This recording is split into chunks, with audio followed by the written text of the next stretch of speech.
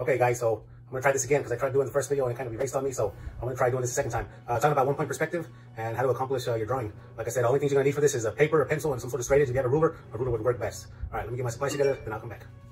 All right, so I have my paper, my ruler, and my pencil, and I'm gonna try to, first thing is set my horizon line. So I want this to be kind of in the middle, so I'm gonna do a little bit of measuring.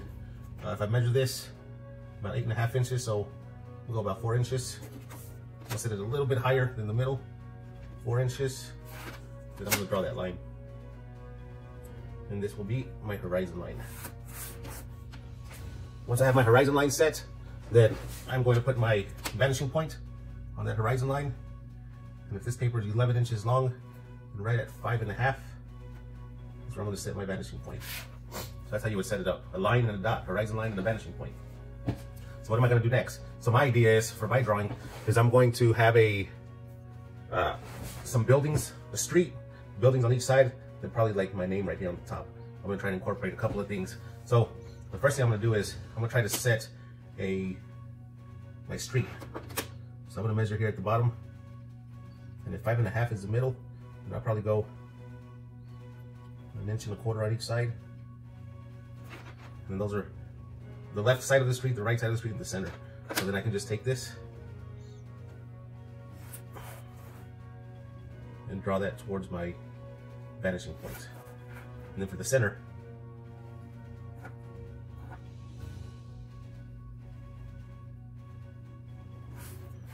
starting bigger and they get smaller as they go towards the vanishing point. All right, so when drawing buildings, you know, the first thing you need to think about is where they're gonna go, and kind of what I do is I start from the front and work my way towards the back. So for example, starting here in this corner, let's say I wanted a building.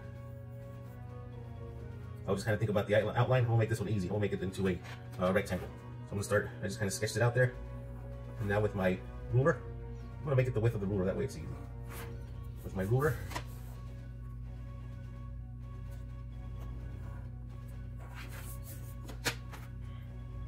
I'm going to make this rectangle. So there it is. Now this one, all you gotta do now is take the corners and go towards your vanishing points. And I'm gonna do this kind of lightly because we said when you do your orthogonal lines, you're gonna erase some of them, or you're gonna erase a big part of them. So for that reason, you don't want to have them really dark. And then once you have those orthogonal lines, then you just got to figure out what's going to be the depth of them. And once you kind of set the depth, let's say I want it right there, then you're going to try to make this line parallel with this one. I know sometimes for us it's kind of hard to measure parallel, but I think it's going this, oh. The original line is going this way. The second one has to follow it also. And then from there, you just come in with the top line to set the width of the top. And that would be my building, right? Now, I can erase these and just be left with the building itself. All right, so what happens when you want to do multiple buildings and it's kind of sitting behind this one? So what you can do is, let's say, okay, right here is going to be a space between this building and this building. And this building right here is going to be a little bit back. So you can very lightly kind of sketch out where you want this. This is going to be a big building. Boom. I'm just looking for the side view. Right? And now that I have it sketched out, I'm just going to use my ruler to really go in here and make sure it's nice and straight. I'm going to lightly mark it down here.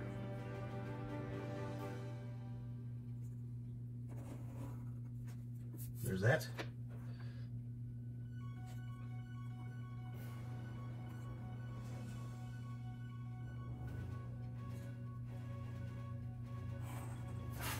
All right, there's my building.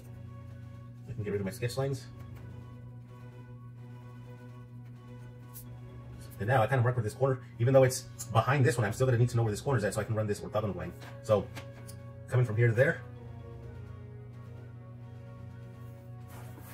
from the top. I don't know if you guys saw the video with the link that I gave you, but that video, the guy was talking about how you want to do all of the corners or edges.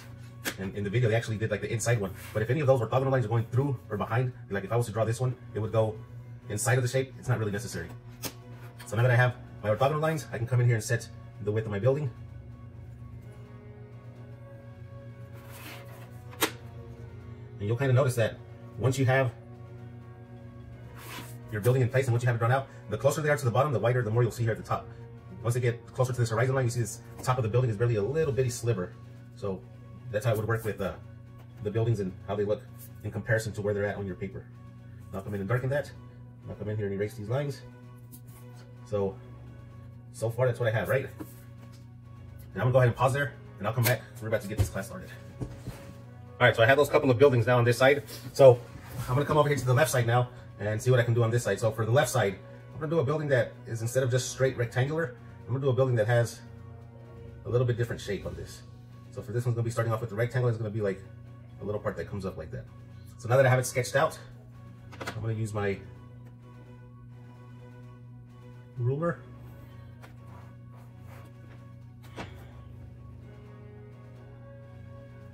I'm gonna use my ruler to draw this in a little bit straighter. And I'm gonna come in here.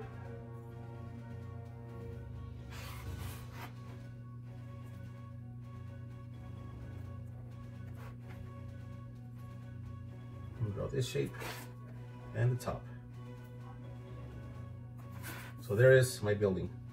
It's gonna look something like that. Now that I have that, I'm going to erase these sketch lines that I had.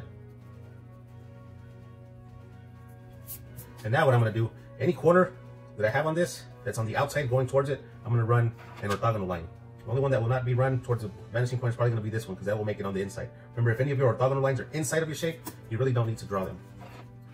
All right. So I'm lightly drawing my orthogonal lines, lightly.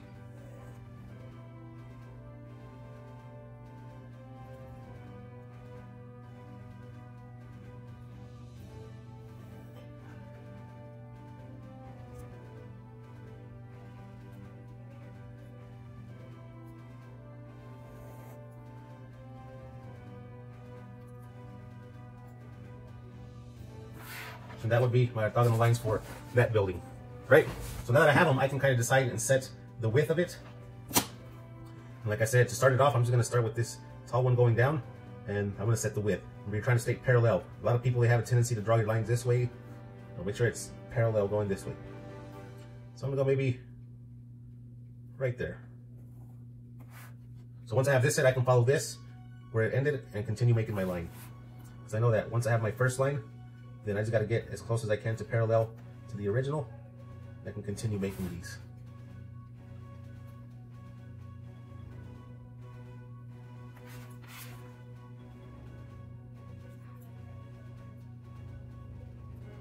And there it is.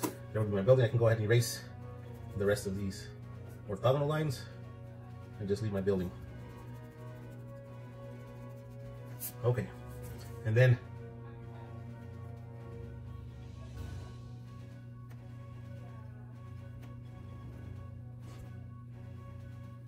right here. So what I'm going to do actually is I'm going to take a kind of a curved approach to this, and I'm just hand drawing this. It's a nice little curve. I think that looks pretty good. I'm going to go up a little bit to show the height of my letters. Yeah, I think that looks all right. And I'm going to draw them in. I'm going to kind of try to draw some block letters. So if I go M-O-R, E-N-O, the M-O-R should be on this side, the E-N-O should be on that side. That way it's kind of centered, M-O-R. So I'm going to go with the E right here.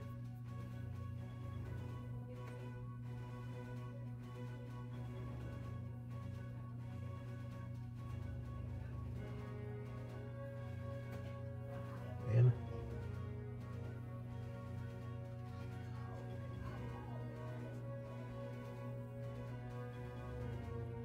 And O. Kind of a block style, not round. For me, it's going to be easier to do block style because especially when you're running orthogonal lines, it's much easier to run orthogonal lines off of straight corners and not round shapes. So E-N-O and then M-O-R, so the R will go here.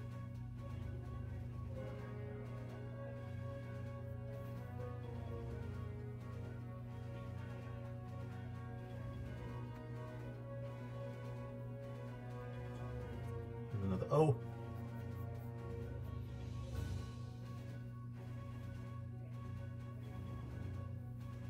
And the M. This is just kind of like a sketch, right? All right, so now that I have those. So the next thing you want to do is pretty much, since it's kind of going above the vanishing point, for the most part, you're going to have these bottom parts of your letters come towards this vanishing point. Like I said, if any of the top corners go through the letter, you're not going to draw those. So I'm going to start with this M. And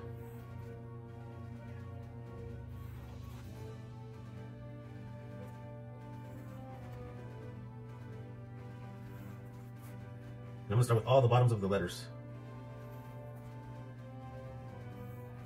because that'll help with the overlapping, because some of these letters are going to overlap. So I'm going to do all the bottoms, and then I'll come back in, and if any tops or other sections of the letters need to be drawn, then I'll draw those in. Okay.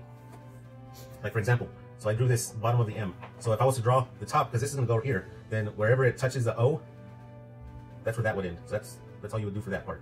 Like this middle part of the M, would go like that. And then from here I can set the thickness of my letters. So staying parallel, let's say I want it about that thick, and then it would just be parallel with the original. Go up, down, go there, and then up. And this O would go right around here.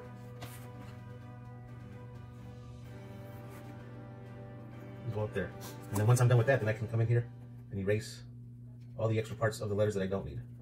Now, for me that I've been doing this a while, I mean, it's still, you got to think about it a little bit, what parts of the letters overlap with the others, how it's going to get tucked behind the other. But once you have it down, I mean, like anything else, it just takes a little bit of, and then if you ever have the insides of letters, then you do the insides also. And then depending on how thick you made this, I'll just do it here, just so you can kind of see, and you would match that, depending on the thickness of whatever you did. Now, like this R's not going to be thick enough, as thick as this part here, so all you would do is, you would come in here, like this corner would come down, this corner would come down, and that would be it for the R. That's how the R would look. Nothing cut off in the middle because it's too short. Anyway, that's how you do letters. So, I'm going to go ahead and pause this video. That's all I wanted to show you, as far as doing 1-point perspective.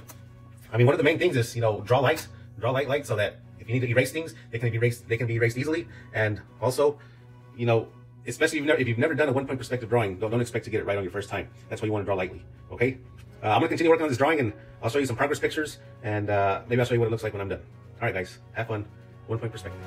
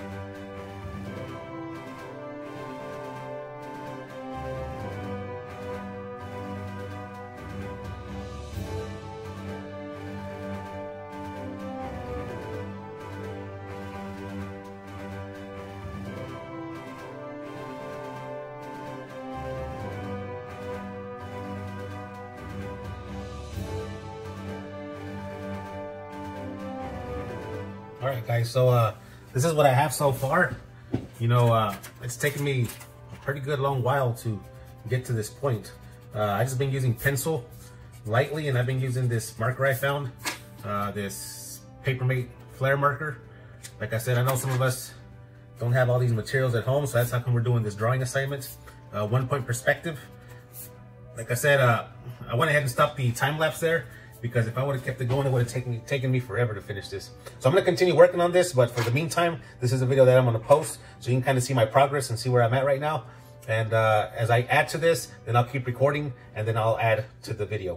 All right, guys.